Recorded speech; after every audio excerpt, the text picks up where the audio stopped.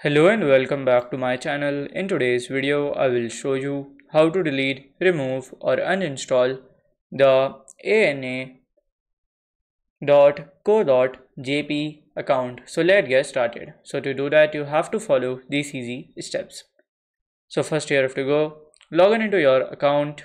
Then you have to click on these here, three dots here.